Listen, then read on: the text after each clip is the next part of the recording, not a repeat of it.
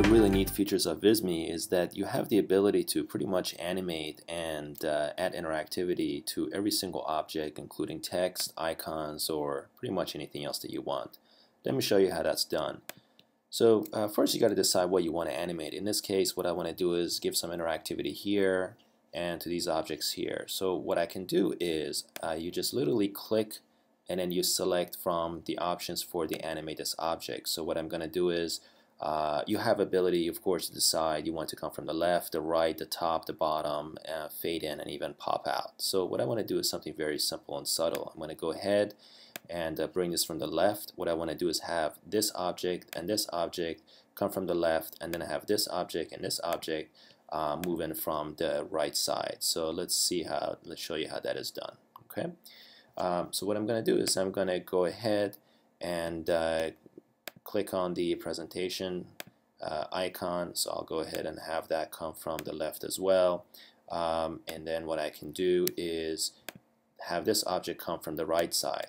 Notice over here I can tell to start at when I actually want it to bring in. So perhaps I want this to come in at 1 second, and then I want the documentation to come in at 1.5 seconds. Okay, so I'll go ahead and add that in.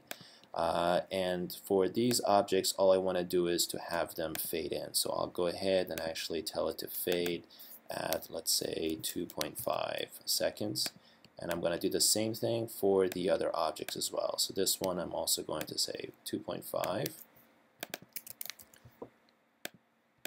And I will go ahead and apply the same thing to this one as well. Okay. I'm going to go ahead and leave this one out because I want to show you there's another way to actually add timing.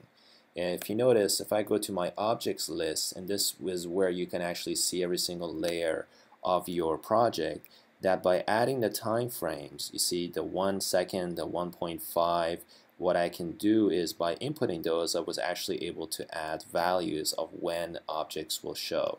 And if you notice, I didn't do it for these two icons at the very beginning because I can go ahead and actually do the same thing from here.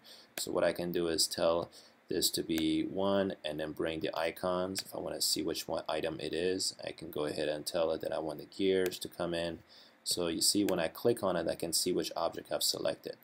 And then I have my text objects coming in, and in the text document, I'm going to go ahead and have that appear at the same time. So let's go ahead and see what this looks like. If I click preview, I can actually see the animation and how things are coming in. Okay, so there's a very kind of a neat quick fade effect that I've done in. So I go ahead and I should play this out. Alright, and so there's my object. And what I did was I noticed that the document is not coming in at the right time. So I'll go ahead and then click on it and see my objects list.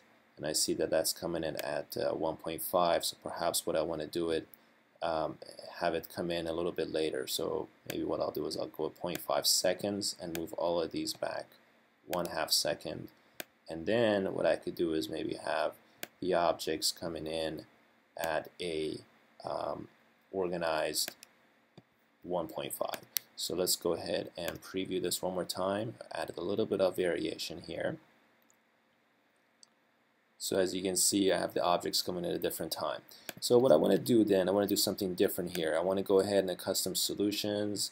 I want to go ahead and add an effect where it comes in from the top, and I want it to come in at maybe 2.0, 1.0 second. Okay, and then what I want to do is also have our services coming in and just fading itself at the very beginning. And I want this object here to do the same thing. So I'll click that and apply perhaps a move from the right to the left at 1.5 seconds. Okay, and let's see what we have here. I'm going to go ahead and preview this.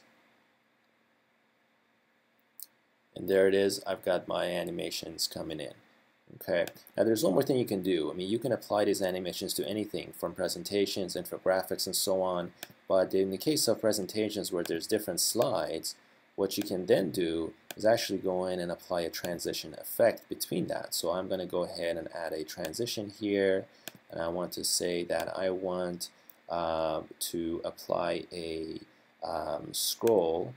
and I want it to be applied to all the slides. So once I do that, there will be a transition between each of these slides. So let's see what we have here.